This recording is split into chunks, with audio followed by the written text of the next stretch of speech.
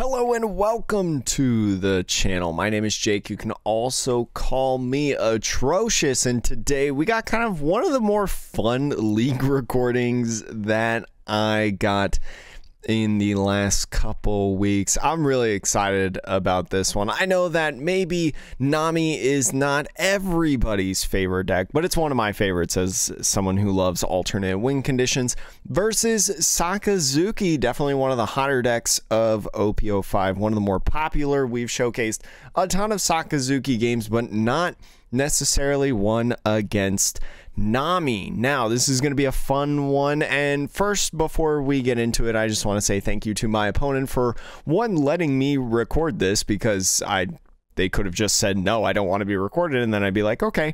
Thank you also so much to Darkside Games for allowing me to record in their store as well. If you want some One Piece TCG singles, make sure to go to darksidegames.com.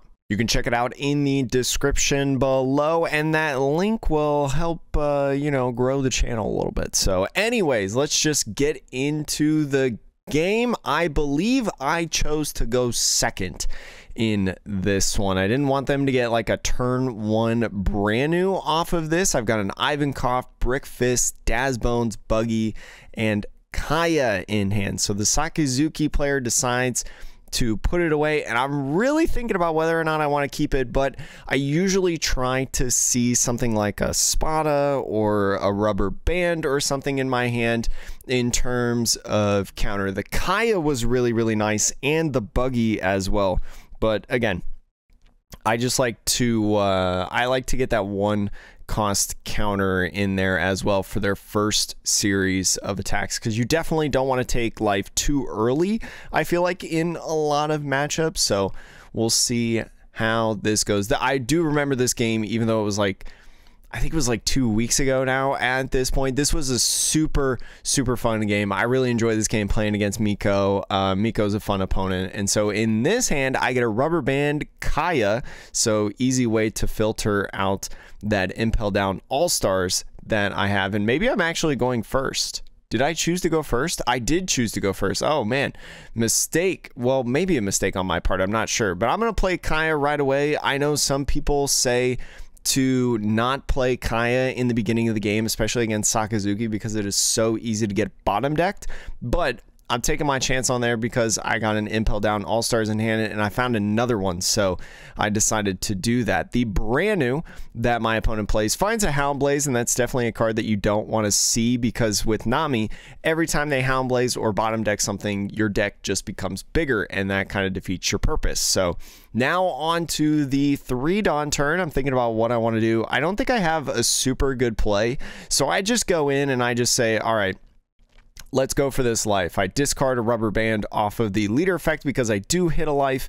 You probably don't ever want to swing there. I was just kind of doing it because I was like, okay, I'm not going to use the other Dawn here, and I really don't think I'm going to like scare my opponent into not like, you know, swinging potentially or something. So just going to do it anyway. They start off with leader effect, pitching that blue Hina. We saw they have a Rob Lucci in hand, and there we go. They swing the 5. I rubber band, get out of that. It trashes a gavel, and then the Rob Lucci takes the KO. So you definitely love seeing Rob Lucci instead of Houndblaze, in my opinion, because Rob Lucci just KOs characters, and that's totally fine. Yeah, you can't brick fist them or anything like that, but it kind of works out. And so this is a really tricky situation for me. I've got a Zeph in hand. I've got a couple things going on, and there's a couple swings that are going to come my way. So what I'm going to do is I'm going to play Dazbones. I'm going to grab a rubber band right here to be able to get out of like one of the smaller attacks. I think I also have a Spada in hand at this point, so I'm just going to do the whole life thing again, see if I can get another one. But if my memory is correct, they're not going to let me. They're going to pitch this to Shigi right here, and I'm just going to pass the turn. 3 Dawn right here. I know I have a Spada in hand. I think I have Spada, Gavel, and Rubber Band, so looking to potentially use some of these 3 in this turn. So they're going to play Houndblaze, get rid of my Dazbones right there, and go ahead and swing 9, I could get out of this, but I think I'm going to let a trigger happen. Don't remember what it was, but it wasn't trigger worthy, if anything. I think it was something without a trigger, more like a Das Bones kind of thing. So there's one extra card at the bottom of my deck. So thinking about what I want to do now, I've got 7 Dawn at this point. I think it was a buggy actually from the life. I think I saw a buggy at the front of my hand there. So thinking about what I want to do, I do have 1 extra card in the deck, so I am thinking about buggy to potentially get some cards, but I'm also trying to think about swinging into the Rob Lucci, because the Rob Lucci, you definitely, every turn that they're swinging characters, you want to swing somewhat with the leader, and so I go ahead, use Zeph. I get a little annoying with the brand new, just take away 1 more character from them, and then also trash 2 cards as well. And I've got a lot of cards in hand, and I've got a gavel, so unfortunately I'm going to be taking a life here in this scenario, but I think I can kind of afford it at this point. I think I'm in an okay spot because I've been able to mill a couple times, and they don't have like an extremely developed board state. So they're going to start off by swinging 7, trying to bait the whatchamacallit. And this is an interesting, I remember this. This is interesting because now with the -1, my Zeph is at 4. So I'm going to gavel away the buggy, get rid of Pilaf, and another buggy. Hate seeing Pilaf go away, but the 4 is going to be super important. So that is now at 2. They're going to oh, maybe it wasn't that part. Maybe that was a different game. I was thinking maybe of a different game that I had against Sakazuki, as I get a rubber band trigger, getting a brick fist in my hand. There was a game that I had against another Sakazuki player as they swing 7, where they minused my Zeph to 4, and then I was able, off of a trigger, to brick fist the Zeph back in my hand before they bottom decked it off a Houndblaze. So that's a play that you can make and got to be really careful of if you're Sakazuki going into Nami, for anybody who wants to know that matchup a little bit more. But only with 2 life left. I've got a ton of cards in hand, though, a ton of stuff to work with now with 9 Dawn turn, I believe. So thinking about what I want to play exactly in here. And so I'm looking at 3 Dawn right here, probably eyeing up 3 Dawn with the Deathwink potentially. I know Deathwink wouldn't draw me any cards, but it's still something that I want to keep track of. I've got the Brick Fist in hand, and still that Spada and the rubber band as well. I'm also maybe looking at a Pilaf to start the turn, and that's exactly what I get, getting a Das Bones and a Brick Fist in my hand. My hand is literally like 11 cards at this point. So one thing that you want to do as Nami is make sure that your hand size doesn't get too small. That's a mistake a lot of players make, and something that I personally struggle with a lot. So with this big hand, I can afford to use Das Bones, grab a gavel at this point to minimize my hand a little bit, but it'll be to stop anything under 9 or combo together. So see a Mihawk in my opponent's hand. The Mihawk, very, very interesting tech card that some Sakazuki players are playing. Found another Houndblaze in here, so using that Mihawk to put the Das Bones down at the bottom. That's 2 Das Bones and a Zeph now at the bottom, so my deck is an extra 3 cards at this point, which is crazy. And so he's thinking about what he wants to do now, because he's got the Luccis, he's got the Suru, and he's going to be swinging 7 with Lucci. So I'm going to rest 1. I'm going to go ahead and gavel. I've got some options that I could gavel, and I'm going to do Zeph. You don't want to Zeph like too many times, especially at this point in the game. And he's just going to pass after that, especially because he doesn't have any more Dawn to swing another 7 with the Rob Lucci. Doesn't want to easily get like rubber banded. So I end the turn with only like 4 Dawn up, or with 4 Dawn up in general, which is not super fun, but it is what it is. I grab, I think that was a gavel right there that I grabbed back. It was either that or a rubber band. I'm not 100% sure, but thinking about doing some annoying stuff with the Brick Fist at this point. I've got 9 Dawn remaining in here. Definitely want to remember to swing, I think, with my character. And I think I'm thinking about what I could do, but also be able to play defense. It's going to be hard if I don't get rid of characters this turn. And plus, I'm thinking as well, if I do end up brick fisting the Rob Lucci, right, that's more likely that he's going to Rob Lucci my Das Bones away, which is not bottom decking. So I'm trying to get him caught in that trap as well. And I'm just going to pass at that point. I'm about halfway through my deck at this point. I've got several counter cards that I could play in this one, and we're thinking about what we're going to have to do. They do have that Hound Blaze there. That Hound Blaze is going to be really good in getting rid of that Das Bones and putting it at the bottom of my deck. So I'm going to rest one to Spada real quick. I want to Spada first. I'm thinking about doing Gavel. So when you have the combo of Spada and Gavel to get around something like the Mihawk swing, you definitely want to Spada first because you want to know what you are exactly discarding off the top 2 cards, because you do get to manipulate your top cards of the deck. So I'm going to get rid of a Brickfist and Spada right there. So the Hound Blaze is coming. Going to boost that Rob Lucci to another 9 swing right here, and I've got like 4 cards in hand at this point, so I'm thinking about what I want to do exactly, and I'm going to use the rubber band, or maybe not. Maybe I actually like decide not to do that.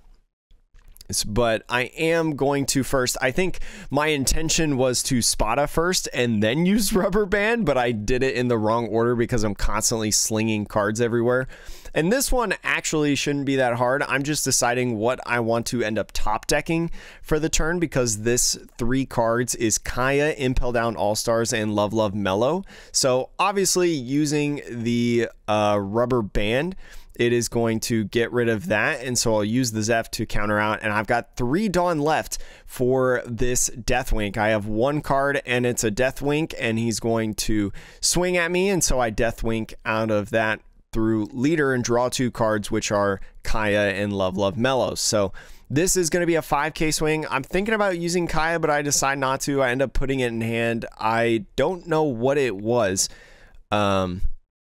right there, but he attached all that Dawn to Subaru, and so I just did a Kaya. I was like, I can't risk letting that one go as well. So thinking about what I want to do with 10 Dawn now at this point. I think I have a Brick Fist.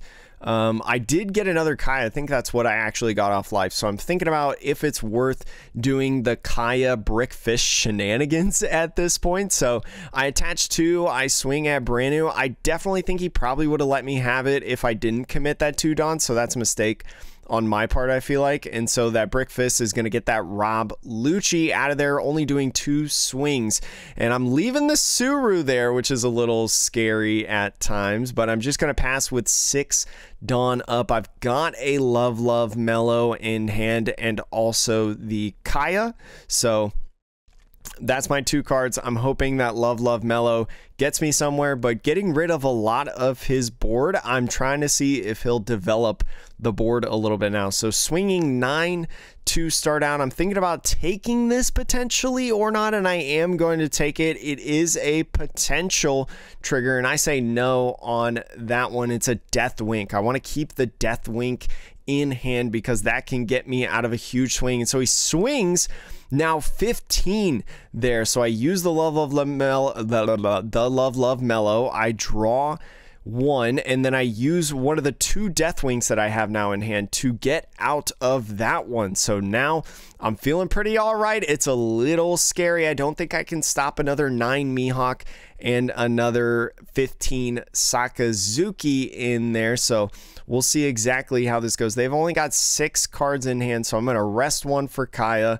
I'm going to draw some cards. I get a Hanger. Hanger is really interesting in this list, and a Gavel, but Gavel, I decide to throw that Gavel away because I think my last card in my hand is like a is the Deathwink. So I've got Deathwink, and I think one more card, but I can't remember what it is. So going to swing 6 at leader. They're going to 2k counter Suru and pass. So we'll see how I do with 8 Dawn left. 8 Dawn in this one. they use leader effect to get rid of the Rob Lucci. Start off by swinging 9 in there, and I will Death Wink for 1 card. That 1 card is Das Bones. So 2 cards left in hand. I know one of them is the thing. So before I do 1, which is a Death Wink, I'm going to trash that counter, draw 2 off of that, and I've actually got enough to use Level of Mellow to get out of that attack, because I've got what is it, 15, 16 total in counter, and now with only a couple cards left, I top deck a Kaya. I'm counting the cards that I've got in deck. What is that, 7 or 8? I think I've got 7 or 8 cards in deck at this point, so make sure to unrest your leader, because that could be effective. I'm gonna Kaya. I'm going really aggressive now at this point. I gotta trash 2 cards that are not gonna help me. The Love Mellow and the Spada. I brick fist my Kaya. I play another Kaya.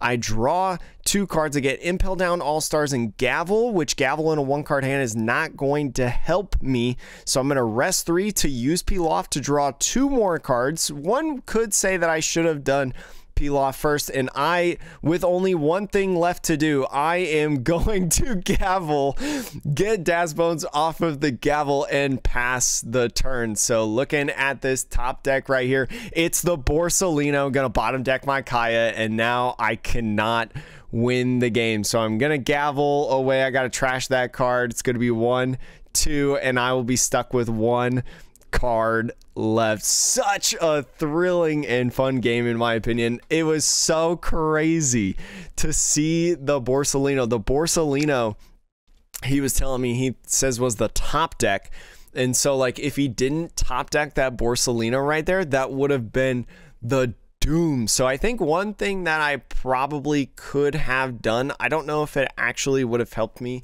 is probably use the Peel Off first before I go into it. Also, the turn that I played the Zeph to get rid of the Brand-New, I think was maybe a little bit too aggressive, because it only left me with 1 Dawn left at that time. So a little bit to gleam from that game, but a ton of fun. I will remember that game for a while. I almost cooked them, and I really went through, like, what was it, like a 54 card deck, because I only had 1 left at that point. So very, very fun and thrilling. I hope you enjoyed the game just as much as I did. So thank you so much for watching. If you made it this far, check out darksidegames.com to get your One Piece TCG singles, or really any trading card game single. And then also thank you again to my opponent and myself for, well, thank you to myself. Oh my God, all right, cringe. I'm done with this video. Thanks for watching.